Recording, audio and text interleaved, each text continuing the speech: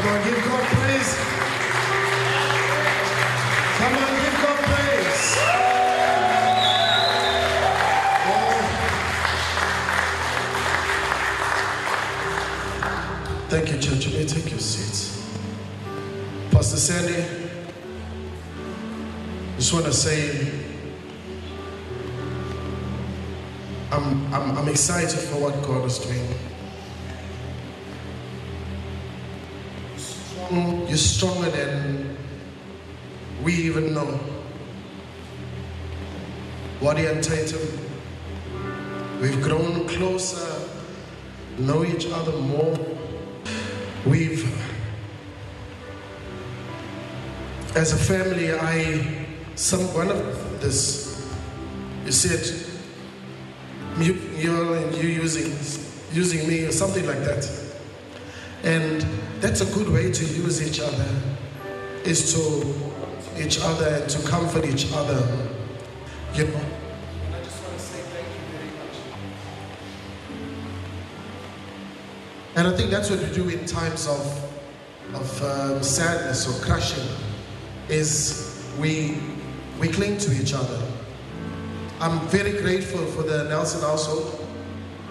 I don't know how I would have got through it. I feel very sore for my friend that's in Johannesburg that calls us from time to time and, you know, talk on the group. I feel sorry for him. He's out there alone, and I know he's not taking it that easy. But nevertheless, we serve a God that wept when somebody close to him died. Now here's the thing. Somebody close to him dies, that he's gonna call out of the tomb, but he wept. He wept because it is an earthly emotion that is close to Jesus' heart. He said he's touched with the feeling of our infirmities. He's gone back to sit at the right hand of his dad, our God. Now God that don't know sadness, God knows all things, but can't feel certain emotions. Jesus came back from an earthly body to a supernatural state to sit on his side and say, it's not easy. Not like God don't know anything, because Jesus is a part of God. I'm not going to go too deep into that. But just notice that God has sent a comforter to each and every one of us. To each and every one of us in our time of sadness. So I just want to say, as a church, we're moving forward. As a church, we're moving on. Most importantly, as Pastor Marlon would say, we will overtake, we will recover. We will overtake and we will recover as a church. The word that comes to me, and I believe Holy Spirit wants me to flow from what Pastor Sandy has said, how that affects what I prepared there for part 2 of Who Am I. Let's allow Holy Spirit to interject and have his way. The word that comes to me is remnant. Always looked at the word remnant, and the word remnant, as we were taught, is not a leftover. It's not a piece that, oh well, this is all that's left. You know how we treat the items that we have left as if it's like lesser to when it was in bulk or in company. No! Remnant, as we were taught, is actually the strongest part that remains. So our ship has hit a storm. The storm is over, but there's some wreckage. There's some damage. As Pastor Sandy said to me the other day on the phone, there's some mopping up to do. But here's the thing. It's not up to us or Pastor Marlon the day of exit from the body. God knows that. But everything or everybody else that fell overboard or tossed overboard, or I think it's time for me to leave, or whatever, and God bless your heart, whatever it is, I just want to say to you today, you are the remnant of God. You see, in Romans 11, When Paul was reminded about the discussion with Elijah, and when he was complaining to God about, oh, when they killed the prophets and they done this and they done that. You see, in that time, God said, yeah, but there were 7,000 that didn't bow to Baal. I want to say to you that today God can say that there's so many of you that didn't bow to the storm, that didn't bow to the water that was trying to fill this boat. But you stood your ground and you held on. You kept the faith, as Pastor Sandy said. That same faith, when you commit your life to God, you kept that faith and you held on to whatever, like Paul holding on to a piece of wreckage. You're not lost. So I want you to give God praise, because sitting here today, ladies and gentlemen, is the remnant of dialogue. It's the most powerful part, that through the shaking, Wadi and Tatum and I, we heard an old man in Highway Radio, and he shared on this. And I couldn't catch it at that time. He shared on this, and he said that the remnant is not leftovers. The remnant is the strongest part that remains. Because after a shaking, and everybody goes through a shaking. Even the remnant goes through a shaking. So I can't say they're unshakable. They're shakeable, but they will never break. They're shakeable, but they will never fall off. And that's who you are. Do you realize your strength? Hey, do you realize your strength? Children of kings. You're a son of a king. Do you realize your strength? You're a remnant. Never forget that. I'd like to take my reading very quickly, and I'm going to rush through this. And let me just say this here. God is having his way in this place. There's nothing, absolutely nothing that is human coerced. Nothing that is man coerced. God is having his way. I want to say it's an honor and a privilege. If you can please turn to 1 Corinthians chapter 2. And we'll begin at verse 9 to 20. 1 Corinthians chapter 2, and we will read from verse 9 to 20.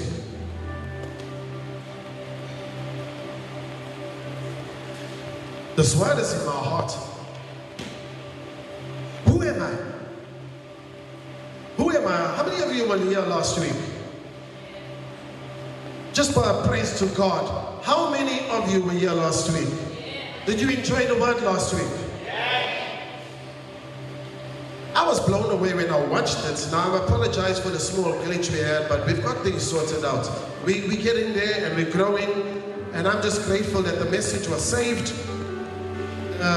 Little illustration that we've done, unfortunately, didn't make the audio, and as a result, the media team had to. If you noticed, the entire demonstration we've done with Marilee and Marcel, it caught on video but not on audio. Nevertheless, God is good, amen. Who am I?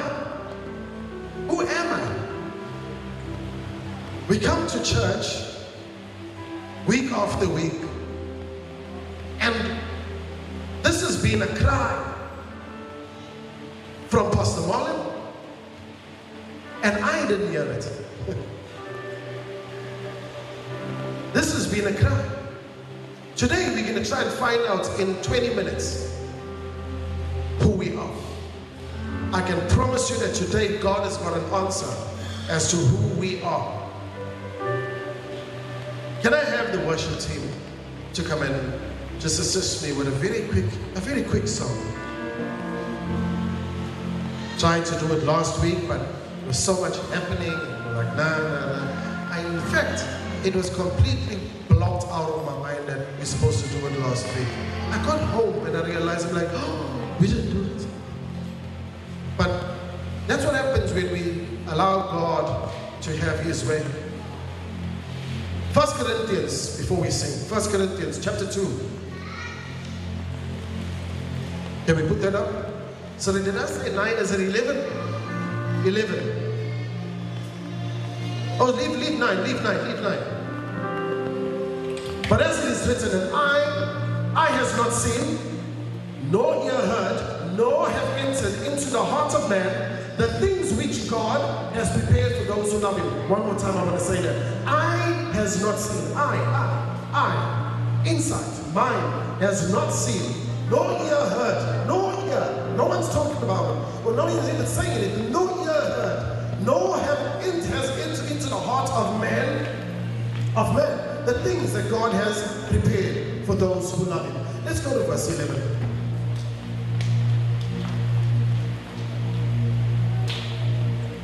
For what man knows the things of a man except the spirit of the man which is in him?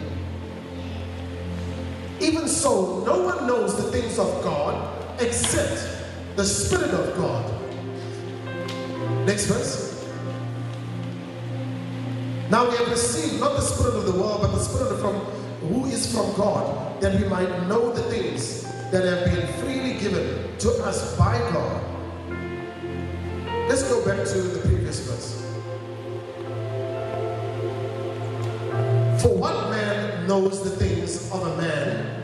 Can we break that down? For what man knows the things, complete makeup, everything, the things of a man, except the spirit of the man, which is in him. And that's the reading of God's word today.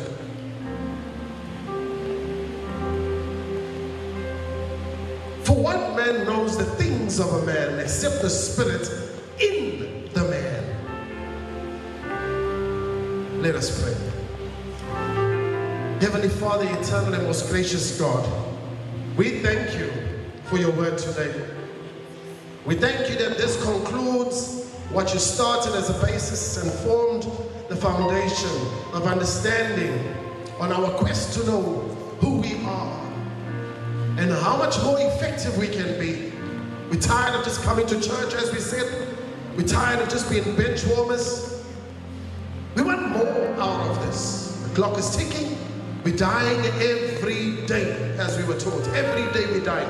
Every day we're getting older. And come to church and we just sit. No. We want to know, who are we? What have we been called to this earth to do? What have we been called to do? Father, we would hate one day to get to heaven and we've lived a weakling life and we see a superhero, us, spirit man.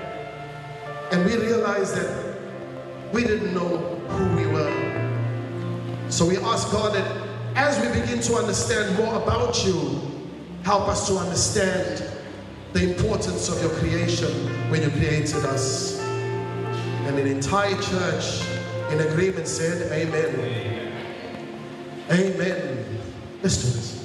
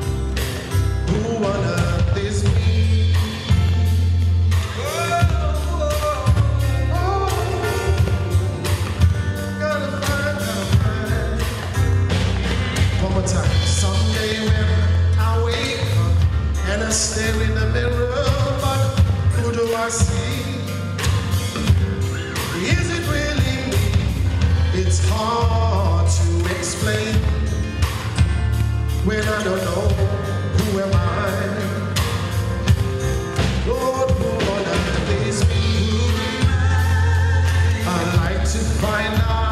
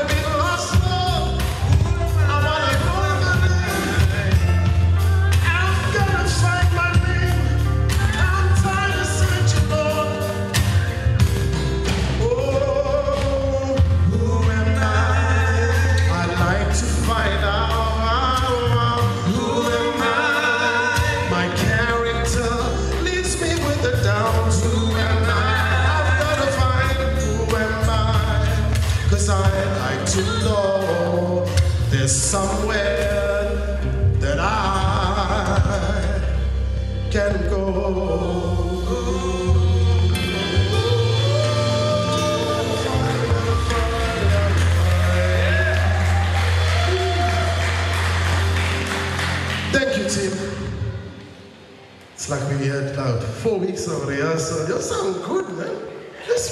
Y'all don't even realize what we got here, guys.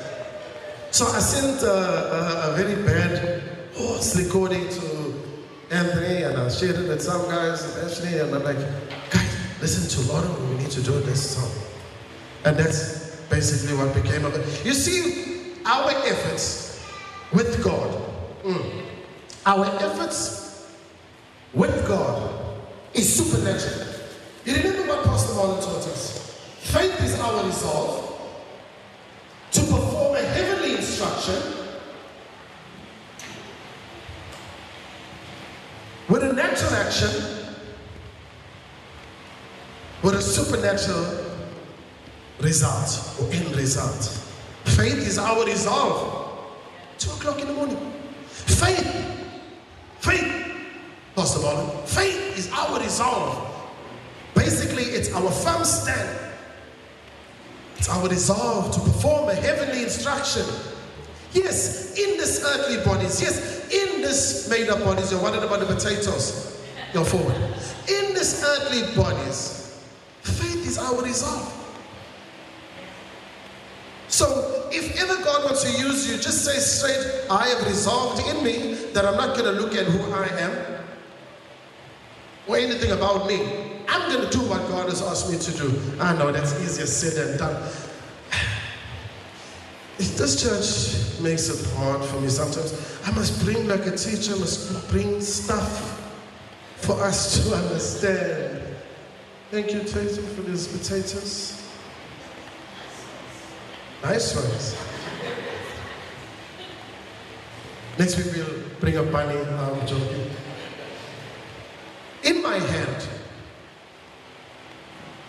In my hand I have 2 what? That was easy. It's going good, huh? 2 potatoes, all right?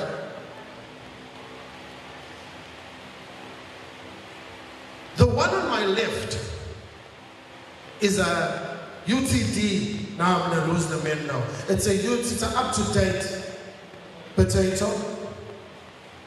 And the one on my right is a firm cooker. Clean, nice skin, beautiful, no spots, no marks, no blemishes, nothing. Very, very nice potato. Firm. And this one is a UTD. This one that's got a little crack on it, and it's got some spots, and it's got a, what you call this thing?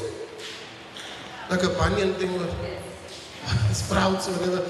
So I've got 2 potatoes in my hand, okay? I've got the clean, washed, firm cooker, and I've got the up-to-date potato. Now I'm gonna ask, I'm not gonna ask the men, I'm gonna ask the ladies, if you can tell me, is it this one with the mic in my hand that's the better potato, or is it this one? Up to date.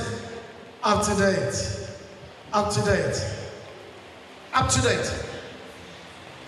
Men? Why? He's just saying up to date because up to date. Yeah, I heard him saying it, so I'm just gonna say up to date. But you're right, up to date. Why, but? Would you like to come in? Oh, I'm not gonna do that to you, but let's ask the ladies, why is this one a better potato than its clean, washed, bigger, larger than life, firm potato? What's the difference between the two? Who would like to actually tell me very quickly?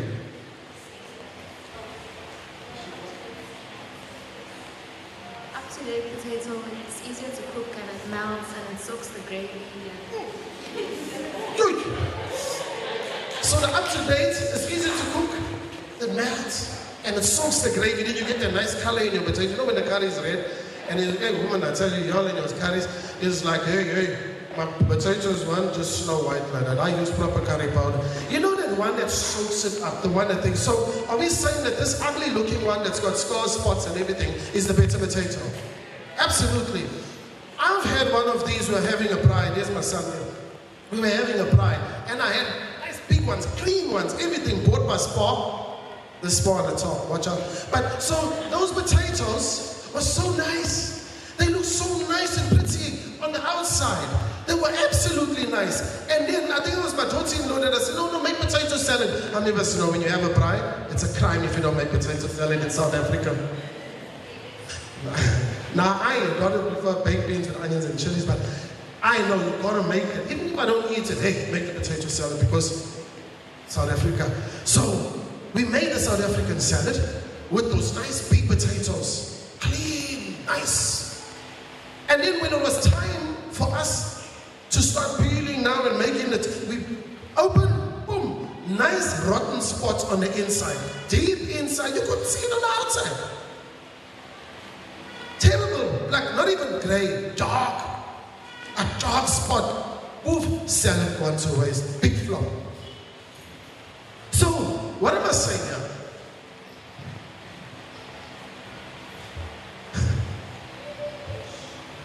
Stop waiting or looking at, and this is a shouting moment right here.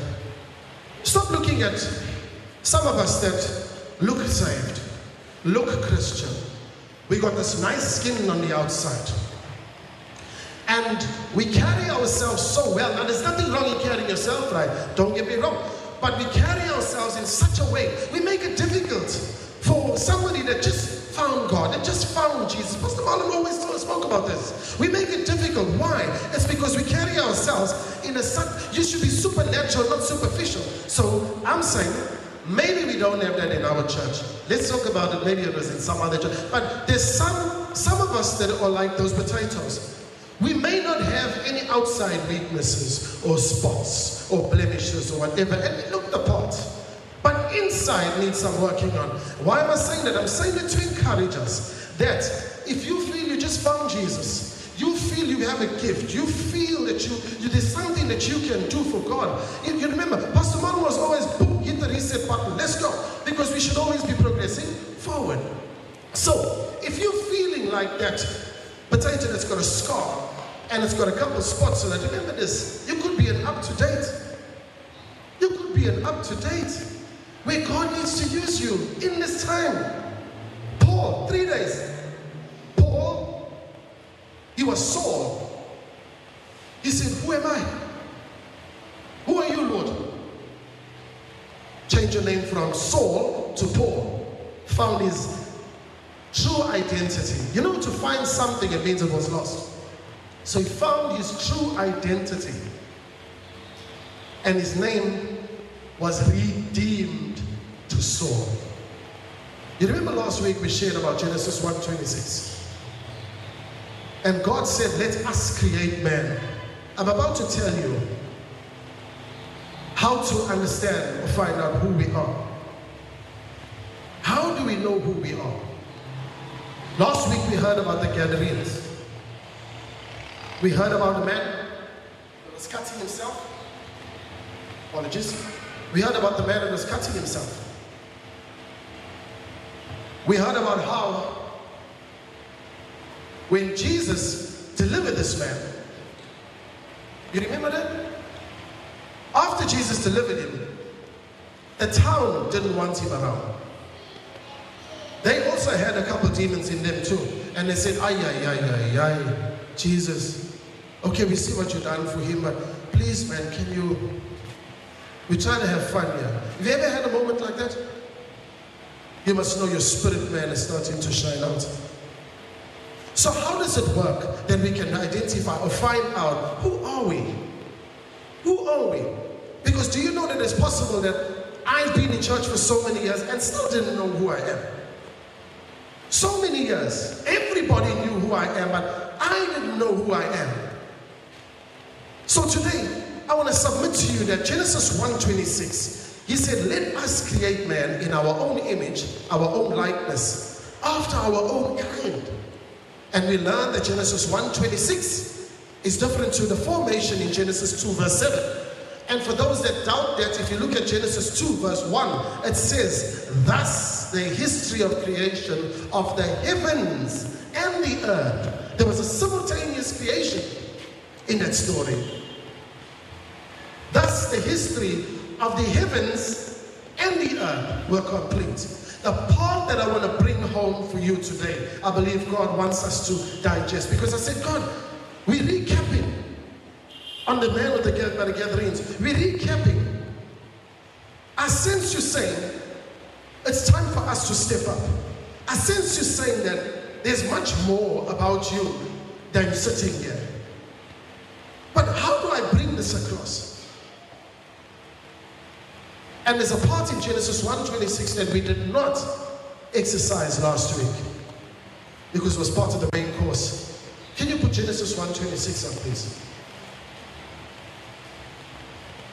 Genesis 1:26. God said, let us, all along, from the first day, this is day 6, all along from the first day, God said, let there be, let there be, let there be, let there be, let there be. When it came to man, he said, let us. Now, apologists, theologians, and scholars, they all want to study and say, who is the us? Who is the us? Was it God and the sons of God? Or was it God, Father, Son, Holy Spirit? Because John confirms that. And I want to say this, the focus is not that, but it's a good study. The focus is that God said, let there be light, let there be, and the firmament, and the heavens, and the earth, and the day, and the night, and the light to rule over the day, and the light to rule over the night. Let there be, let there be, let there be. Wait a minute. We're making man in our own image and our own likeness. Do you know who you are? There's it. After our own image and likeness. The word likeness from Hebrew back to English means the intrinsic qualities of God. For those that don't understand what intrinsic means, it basically means encapsulated. It basically means protected. It basically means it's power that can go through. For example, you've got a phone on site, guys in engineering. You got a phone on site and they say, your phone's not allowed on the plant. Why? Because it's not? No one in engineering. Because it's not intrinsically safe. So intrinsically is basically saying, I know how to keep my power within me. That's what intrinsic means. An intrinsic safe phone is a phone you can go into a fuel tank where a little spark will get that whole tank going. But an intrinsically safe phone or torch is an encapsulated device that keeps in any form of spark that could cause a catastrophe on the outside. So the intrinsic qualities of God is, and we made in that, is somebody that knows how to encapsulate your power, knows how to encapsulate who you are. I'm strong, but I won't hit you because I'm intrinsic. Are you getting this? I have authority, but I'd rather say grace because God has had grace on me. He done wrong? No, don't fire him. That's power, that's intrinsic power. Do you understand what I'm saying? What God is saying. Because intrinsic power or intrinsic characters is character of power under control. Did you get that? Characters of power under control. Why am I saying this? I'm glad you asked, as Pastor Marlon would say. It's because the next part that we're going to read in Genesis 1:26. You're going to read. And it says, and God said, let us make man in our own image according to our likeness. Let them go. From let them. Can we read that together, please? And I'm about to close. Let them have over the fish of the sea, over the birds of the air,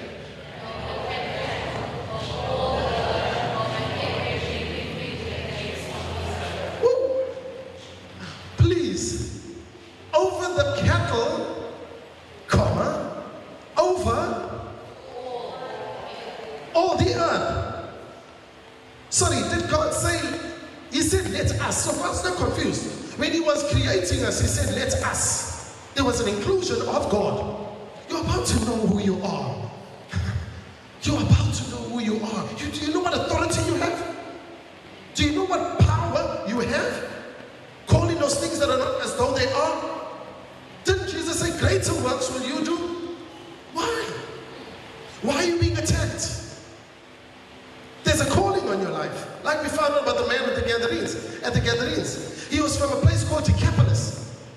If you go and read Mark chapter 5, that place was called Decapolis. Last week we read from Luke 8. And it's the same story found in Mark chapter 5. And if you read somewhere from around verse 11 or so, you will read there when he said, Jesus, I want to go with you. He said, no, go back to Decapolis. Decapolis in Hebrew means 10 cities. Now we understood why that man was attacked the way he was attacked. And we asked the question, why are you attacked the way you attacked? There's been an assignment on your life from before your birth. If not, why did God say in Jeremiah 1 verse 5? He said, I knew you before you were born.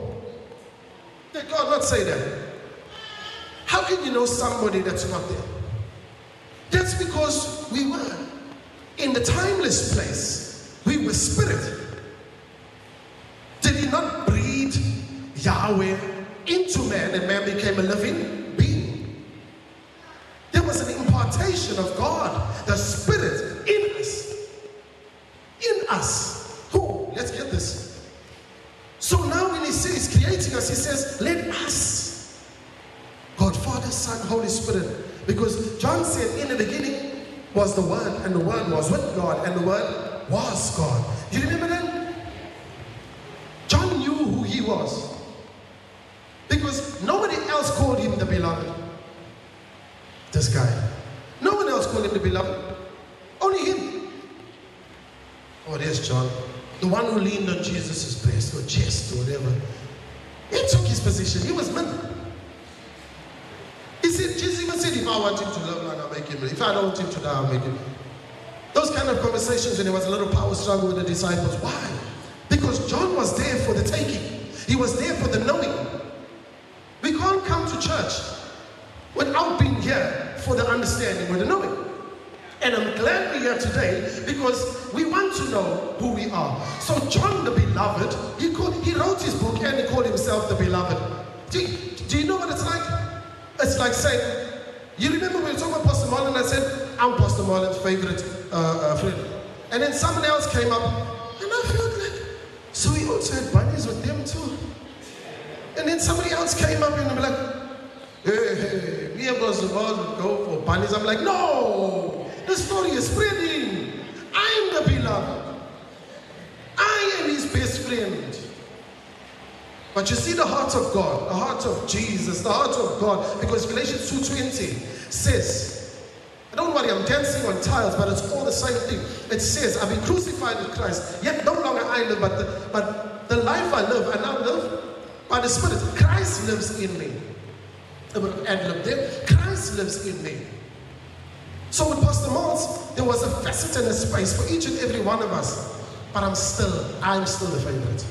I'm just saying it. You see, so John, when he looked at it, he said, so John the Beloved, can you imagine the others when they were reading like, yeah, check this out. So John the Beloved.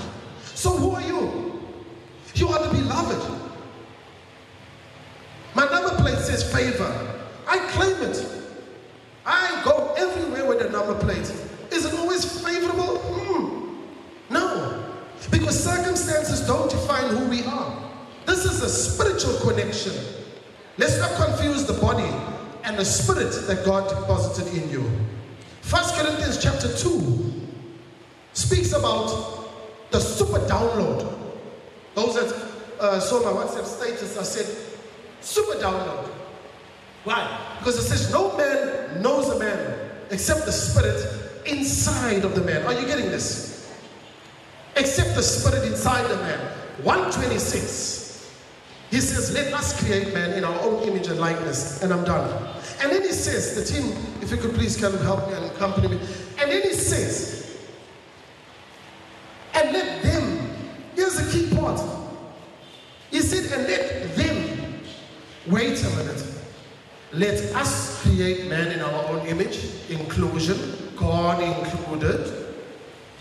And then when it came to giving authority, he said, and let them have dominion over all the earth.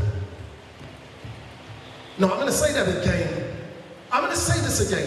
He said, let us create. God included himself. But then when it came to dominion on earth, twofold. One, earth, your situation, your atmosphere, your environment, your surroundings. Two, earth, your body. And let them have dominion. You. Miles Monroe blew my mind because I didn't even watch that. Yesterday I only watched something where I'm like, oh, there's it. But Holy Spirit is like that. Holy Spirit will give us the pure concentrate word of God for us. What do we walk out of here with? We walk out of here with the identity of knowing who you are. Let them have dominion over all the earth. Over all the earth. Does this mean you can always control emotions? No. But it's like what Pastor Sammy did. Took dominion and said, I'm going through something, but I'm going to step out. I'm going through something, but I'm going to move forward. I'm going to press forward.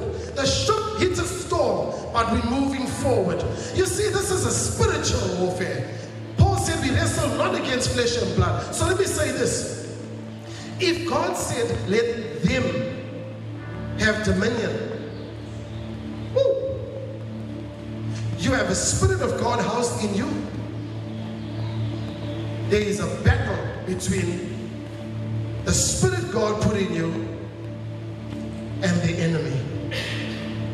What do they want? Man, by the tools, they want your body. Because to be able to have authority on this earth, spiritual things got no authority except through you. No time to go and read it right now. Except through you. All authority has been given to you. Did God not say you are redeemed? Pastor Marlon taught us this. Do you know how powerful you are? Hey, you're in charge of earth. You're in charge of earth. You have authority. When I'm sick, I have authority. I'm going through such a financial crisis, but I have authority. Because I go back to this word. God is not a man that he should lie. I'm going to go back here and I'm going to say, hey, wait a minute, God. You said, and let them have dominion. So when we say amen, know your power. Know your power. When you say amen, you're saying, let it be done. Did Jesus not say, in the Our Father, in the prayer, the Lord's Prayer, did he not say, as it is in heaven, so shall it be on? As it is in heaven, so shall it be on? Do you know how much authority you have? Your amen is a release. Yeah, get this. Your amen is a release. So when we're standing up here, we're going to watch what we say to you. We can't be saying, hey, Judge, one day I can say, oh, the devil really had me this week, amen. I can't say that. Because what I've just said is the devil really had me, so let it be. What? Did we not talk here about the rudder? From the Lord himself, from Paul. The power, the dunamis, as Pastor Marlon taught us, that dynamite power is the connection between the spirit man in 126, the instruction that God gave in Jeremiah 1:5, and your body. Connect that. And let's just see what it does over the next few weeks. And I'm done. Connect that. Even if it's 3 people that got it. I want you to know this. If anyone don't get this and it flies over, watch this video. Listen to the audio. It's so important for your positioning. The spirit man inside of you knows all things. He said, I've sanctified you, ordained you. He knows all things. All things. And that super download is in you, housed in this dead body. So spirit plus this body plugged into Holy Spirit, you go from being a globe to being a light. You go from being a globe to a light. never call something that's switched off. Switch those lights off, I'm done. Please switch those lights off. That's it. We can stand now. They are so beautiful. Look at you, so quiet. This is some good stuff. Is that the light switch? Let's please switch it off. What are those up there? Those are globes. Vince, not even. Those are globes. Are those lights? Wait, before you do it. Are those lights? Now they're lights. We cannot be globes. You know what's globes? It's not knowing who you are. Sitting with all this power and the enemy knows. But you're not plugged in. If we just plug in. Those that want to say, you know what? I'm tired of being a globe. I'm tired of being a globe. I'm watching how things are just running rampant. They're just running rampant in my life and things are just not working out. Every head bowed, eyes closed. This is a personal moment. This is a personal moment. Every head bowed, eyes closed. There is some stuff in our lives we have no control over. And we need to get control over it. Me included. There are some situations in our homes we need to take authority. We've tried it in our own strength. It did not work. We've tried the spite game. It did not work. We tried the hatred game. It did not work. Our hands have failed us. We want to rule the earth, but we don't realize we need to be plugged in. Because all of this is nothing. It's nothing but a globe. And if we're not plugged into Holy Spirit to say, show me who I am. I have dunamis, I have power. I have the power of God inside of me. I want to know that power in its fullness and in its glory. So that my life can change. I'm tired. We think God is good, but things are not so good at home and I want them to change. Plug into the power source. You already engineered to win. A globe is already made when you buy it on the shelf in the shop. It's already made to light up. In 126, God already made you to light up. Let's come out of our boxes. Let's put ourselves into a socket called dialogue. And let's plug in and become the light that God wants us to become. For those that don't know, that song, Who Am I, that we sang, that we enjoyed so much, was written by our own pastor. At 17 years old, he was a globe. He was a globe. The boat with Jesus on it was still sailing his way. It hadn't reached land yet. That boat was called Boat Sandy. And Sandy was carrying Jesus, coming his way, God-ordained plan. While he was crying on the other side, who am I? Who am I? I'd like to know who am I? Angry, felt rejected, alone. And I'll stop there. But as we know, God allowed Boat Sandy to reach land. And to the mothership called DCC, gave his heart to the Lord. Didn't even need to listen to what the preaching was because God prepared his heart. And his light switched on.